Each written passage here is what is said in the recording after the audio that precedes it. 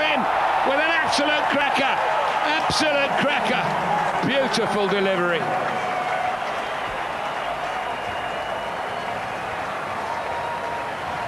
Top delivery. Well, Steyn's just got himself into a bit of trouble here as well. He's given Samuels a send-off. The umpire straight away got on the mic. He's going to have a word with probably Graham Smith as well. So it's a pity that that happened, but it was a great delivery, excellent innings as well. Samuels has gone for 105. What a great ball. Look at that, top of off. Oh, as you say, better to get it when you got 100 and not when you got 0. That was maybe a little unnecessary. And well played, Marlon Samuels.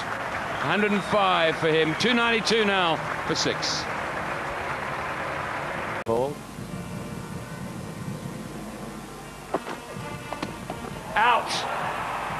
That's exactly what's happened. Samuels going for a big hook, drags it back onto the off stump. And now we will see. 1, 2, 3, 4. Well, 2 quick wickets just shows you what a run-out can do. Trouble now for the West Indies. South Africa strike back. Rivalry Steyn does the damage. Samuels is on his way for a well-played 40.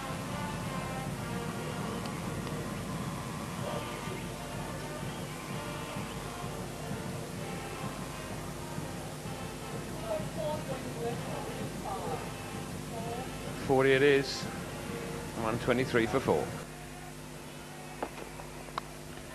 Out! Brilliantly caught by Cullis at second slip. Steyn gets his man. What is it? 80 runs later, but he gets it. Well, it's a pity from Marvin Samuels' point of view. He played pretty well today. He applied himself well. It was a full delivery, but it swung. He pretty much threw the kitchen sink at it. Not much footwork there, and a thick outside edge went to Jacques Cullis, who caught a very good catch at second slip. An important breakthrough from a South African point of view.